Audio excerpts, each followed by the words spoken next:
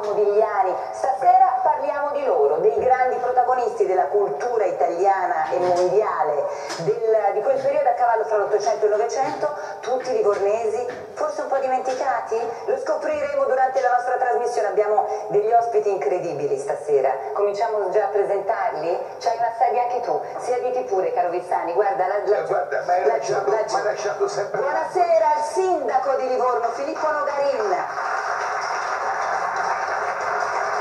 Buonasera a Carlo Pepi, storico e critico d'arte, colui che da solo nel momento della famosa beffa di Modigliani disse no, questi non sono di Modigliani, fu l'unico e non fu creduto. Poi parliamo di questa storia incredibile. Buonasera Pepi. Buonasera al maestro e amico Alberto Paloscia, musicologo, consulente artistico, regista, direttore artistico e stato del Teatro di Livorno e anche della Fondazione del Teatro Goldoni. Con lui parleremo naturalmente della Tura di Mascagni, di quelle che sono le caratteristiche di questo grande musicista, quali sono i punti in comune, i punti che lo dividono da un altro grande che era nato e è vissuto a pochi chilometri da qui, possiamo dire che è stato Puccini. Insomma, avremo modo in questo poco tempo di parlare, come avrete capito, di tante cose. Ringrazio per essere qui Massimo Lomi, segretario del gruppo Labronico, lo storico sodalizio artistico, nipote del grande Giovanni Lomi, autore della scuola macchiaiola, post macchiaiola se vogliamo essere precisi, e poi abbiamo anche tanti amici del Lions Mascagni, del Rotary Porto Medicina. Allora, per iniziare, cari amici e cari spettatori, questo filmato che è riduttivo, però aiuta a capire un po' l'atmosfera di Livorno e quindi andiamo a vederlo insieme. È un filmato con la voce di Fabrizio Ottone, presidente delle guide turistiche labroniche. Guardate. Livorno è una città dalla storia straordinaria, nel senso proprio etimologico dell'origine del termine, cioè è straordinaria. E spesso quando si viene in Toscana si parte con un cliché, un bellissimo cliché, che è la Livorno medievale, le opere d'arte, tutto quello che porta un rinascimento artistico.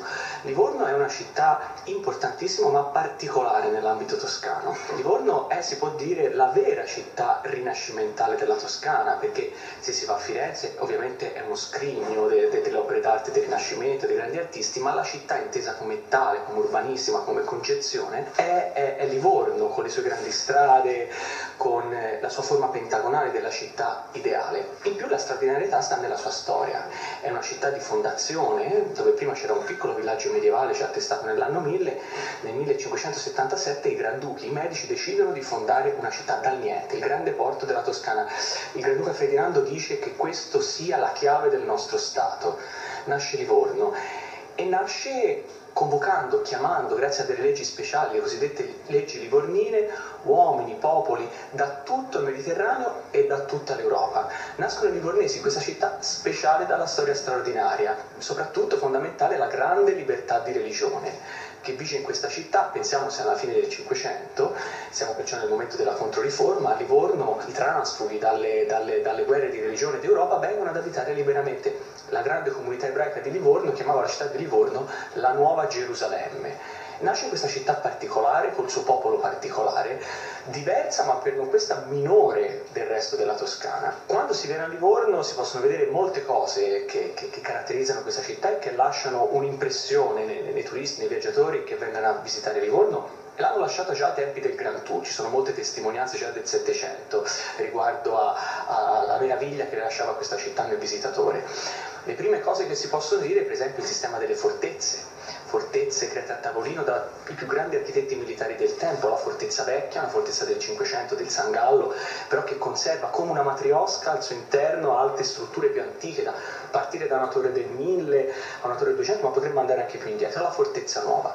Il tutto collegato con lo straordinario sistema dei fossi di Livorno, che sono dei grandi canali scavati appunto fra 5 e 600 per rendere la città isolata e difendibile. Questi sono fra gli elementi fondamentali, le chiese e i luoghi di sepoltura di questa città cosmopolita, chiamata la città delle nazioni. Un altro elemento caratteristico è il grande mercato, potremmo dire il tempio laico della città, il mercato delle vettovaglie, costruito costruita alla fine dell'Ottocento, sicuramente il più grande mercato d'Italia storico e uno dei più grandi mercati d'Europa, che ha delle dimensioni veramente da cattedrale e si affaccia anch'esso sul grande fosso, il fosso reale che circonda la città pentagonale.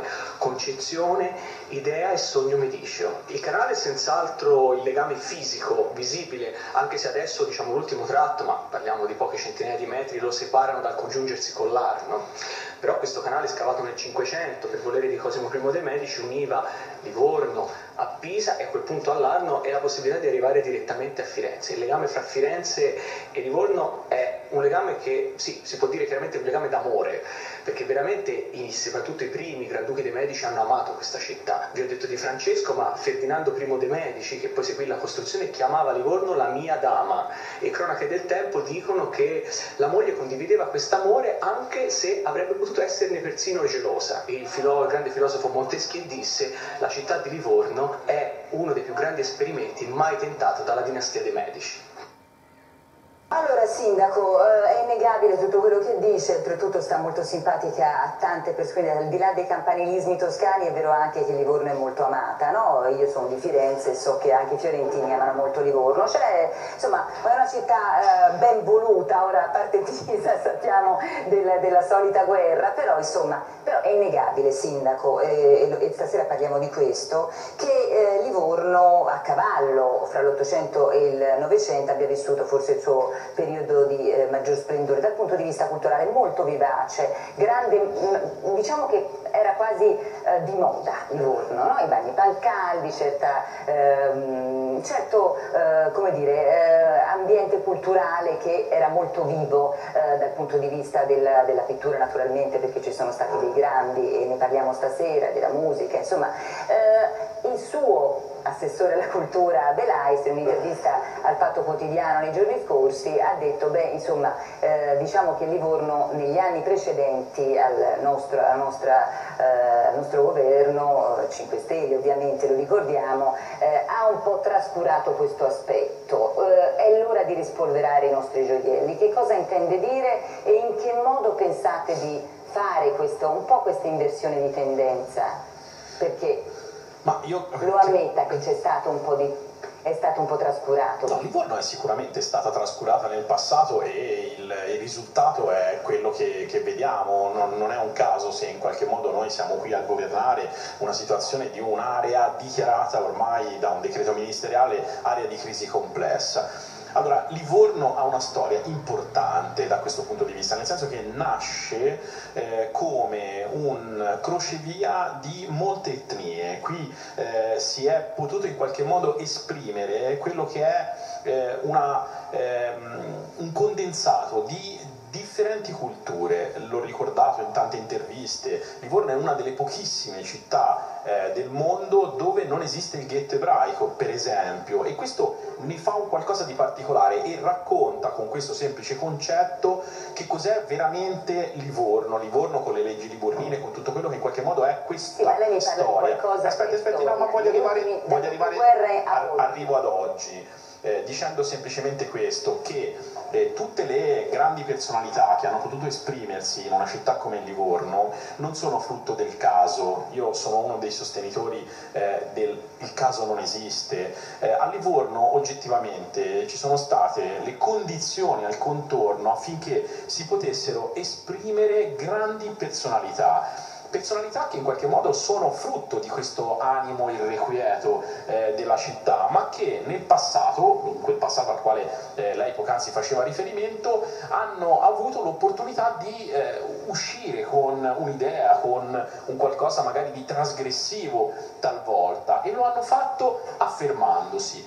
Poi che in qualche modo Livorno negli ultimi anni non ha avuto i clamori e l'attenzione di amministrazioni che hanno saputo valorizzare invece questi personaggi, quello che in qualche modo sono state le condizioni che poi hanno portato oggettivamente a questi risultati, è storia, è un dato di fatto, non è un qualcosa che è opinabile, ma potrebbe essere così e non è. No, è esattamente così. E noi, e questo mi ritrova ovviamente nelle parole dell'assessore Belais, perché oggettivamente il nostro compito, e è scritto nero su bianco sulle linee di mandato, e lo stiamo portando avanti con profonda convinzione, va a rimettere in evidenza tutte quelle pepite d'oro che oggettivamente sono parte e patrimonio del nostro vivere quotidiano e che in modo incomprensibile non sono state messe nel sistema anche economico. Prima io ho citato un'era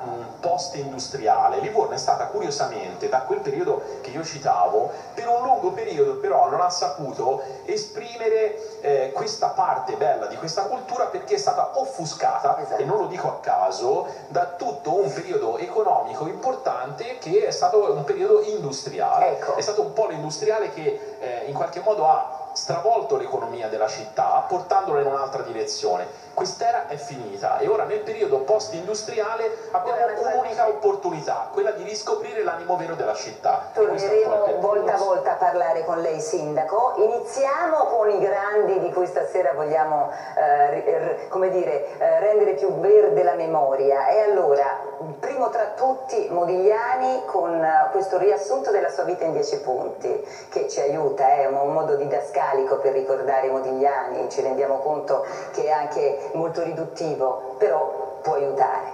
Vediamo.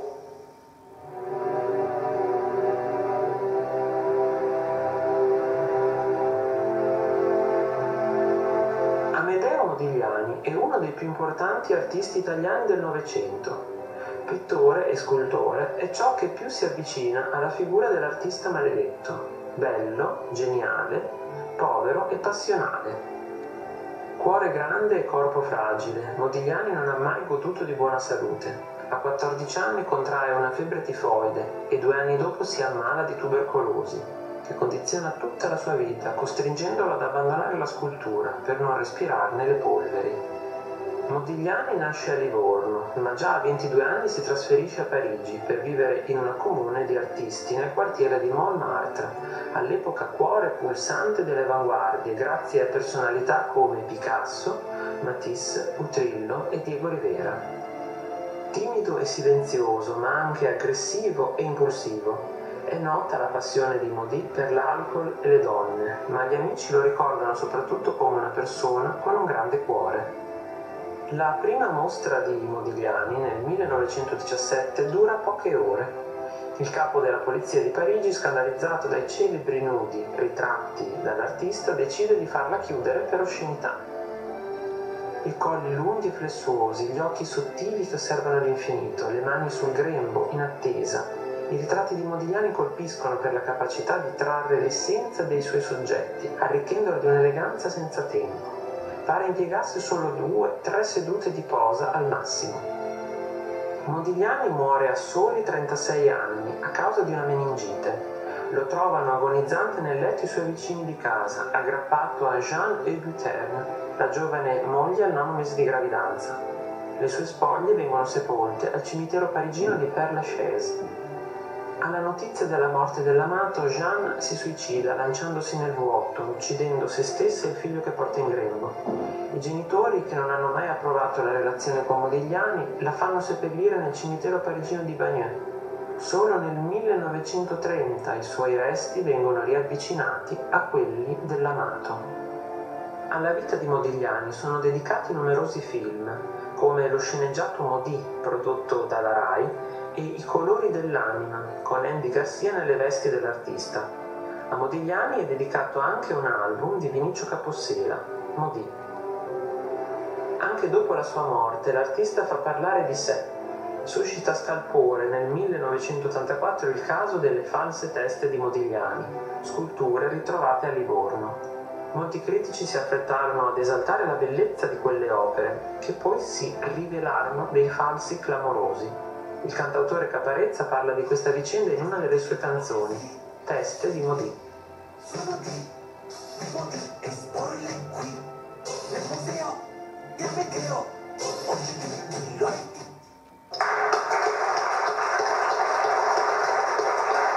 Grande Amedeo Modigliani, però c'è una sorta di meccanismo anomalo che fa conoscere conoscere Modigliani qui a Livorno più per la famosa beffa del 1984 che non per veramente la vita e le opere di Modigliani. Su questo io naturalmente vorrei il professor Carlo Pepi, cui do il microfono. Professore, è un po' vera questa cosa, no? Questa famosa beffa alla fine è ricordata più dello stesso Modigliani per quanto riguarda Livorno. Sì, è indubbiamente... Non in città ma anche fuori, dico. Ovviamente una lezione che la storia dell'arte si meritava assolutamente. Gli storici dell'arte sanno tutto della storia, davanti a un'opera non ci chiappano, poveretti. E infatti ci sarebbe da rifare tutto anche sull'antico, sul Rinascimento. Tant'è che per la verità il primo a venirmi in mente di fare una cosa del genere stava il sottoscritto. Avevo fatto fare 3 sculture, ma molto fatto bene, tra l'altro me le ero fatte abbastanza da me perché sapevo come andavano fatte, e poi quando arrivò il momento di buttarle non ebbi il coraggio perché sapevo di fare una cosa, un bailamme mondiale. Cioè praticamente lei ci vuol dire che aveva pensato lei di fare le copie? Perché la mia convinzione è quindi tutti volevano fare le copie, perché anche i ragazzi che l'hanno fatta e poi in realtà non erano solo loro, ma c'era anche un'altra persona che aveva avuto modo dopo di farlo, che è Angelo Froglia. Tant'è vero, dico, che io non ho stima della storia dell'arte, che a Livorno si è tralasciata una cosa fondamentale, importantissima, che io non mi stanco mai di ripetere. Cioè, prima di Modigliani c'è nato Fattori. Giovanni Fattori è il più all'avanguardia, il più numero 1, ecco, il più rivoluzionario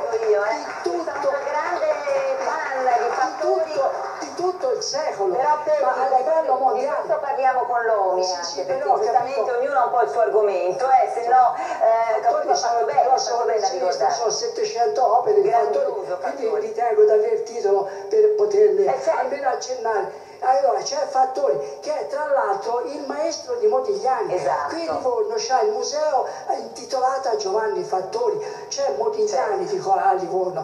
Dico, io ho la più grossa raccolta d'arte in Italia che va dai macchiaioli ai giorni nostri, con 20.000 opere, 700 opere di Fattori, 700, capito, dalla prima tutta la vita, eccetera. Dico, facciamo uno scoop mondiale, tiriamo fuori quei vostri artisti, datemi spazio e si fa conoscere Livorno nel mondo. Bravo, come è giusto che sia. Fattori è un gigante assoluto del secolo, perché lasciarlo in pasto ai francesi? A Pisa, alla mostra di Modigliani, misero un tabellone che fortunatamente era andato a Parigi, aveva imparato qualcosa. Io intervenni duramente e gli feci levare il falso Fattori che avevano messo in mostra e la tabella Carlo che avevano fatto. La cosa buffa della beffa di Modigliani fu che Dici bravo? Tutti credevano, silenzio per favore, tutti credevano che quelle fossero le teste e non lo erano, quando poi invece vennero fuori 3 teste che erano davvero di Modigliani, nessuno ci credeva più, tranne sempre lui che invece aveva ragione anche quella volta. E come andò questa seconda cosa, che fu una beffa sommoda anche quella, ma nessuno la conosce questa? Una beffa che è molto più grave della prima, molto più grossa. Perché Modigliani, faccio la premessa, nel 1909 davvero aveva al suo ritorno da Parigi, e prima di tornare verso Parigi aveva scolpito queste 3 teste e le aveva lasciate a un amico. Un carrozziere. Prima del carrozziere all'amico e l'amico a sua volta le lasciò al nipote carrozziere. E da lì si è scoperto, dopo la mostra dell'84, che erano davvero di Modigliani, cioè l'ha scoperto lei in realtà. Dunque, al peggio non c'è limite. Noi indovinarono a quelle dei Fossi tutti a dire che erano autentiche, io ero il solo, l'unica voce a dire guardate, sono fatte da mani differenti, sono antimodigliani, non hanno niente a che vedere, sono dei troiani, delle porcherie, ma come ve lo devo dire? E lì insomma mi infamarono.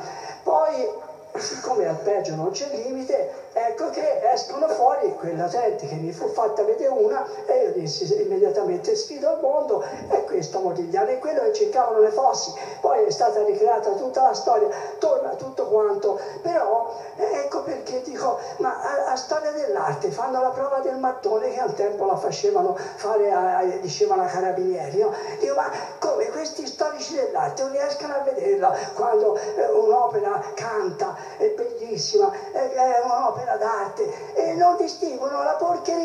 Ecco la mia rabbia, ecco. Tra l'altro una cosa importantissima che c'è da dire su Livorno è quello che appunto da Fattori poi esce fuori il suo allievo Modigliani, ma ne esce fuori una pletora di artisti di primo livello, e ne esce fuori un sacco grazie agli insegnamenti di Fattori. Tra l'altro questa storia arriva fino ai giorni nostri, è una cosa che i livornesi tengono sotto banco, nessuno ne parla se non il sottoscritto, è quella che c'è stato a Livorno fino ai giorni nostri, e tuttora ci sono degli artistoni colossali che nessuno se ne è accorto, perché gli storici dell'arte non hanno occhio, non le vedono. Facciano i nomi, le cominceranno a vedere dopo 50 anni che sono morti, e quando cominciano a costare faccio nomi. Comincia qui a Livorno nell'immediato dopoguerra un certo Mario Nigro, era laureato in chimica, si laurea in farmacia, era nato artista che viaggiava al mondo, vedeva, e comincia a predicare qui a Livorno l'arte di avanguardia, e basta col fare i soliti paesaggi, basta con tutti quelli che hanno continuato lapalissianamente a fare il paesaggio sempre più stancamente, eccetera. Ecco che dopo lui cominciano un'altra pletora di artisti bravissimi, Bruno Secchi, Renato Lacquaniti, Gian Mario Berti, Chevrier, tutti livornesi, tutti livornesi bravissimi, che Livorno l'ha tenuti negli scantinati, questi hanno agito ma tutti pittori o anche incisori? Sì, ma di tutte le razze, ci sono musicisti, a Livorno c'è una città di artisti, di tutte le razze. vanno tirati fuori, quello che io ho detto al sindaco Rogali, va tirato fuori queste cose. Allora, facciamole conoscere al mondo. Livorno ha le carte in regola per farsi conoscere nel mondo. Grazie Pepi.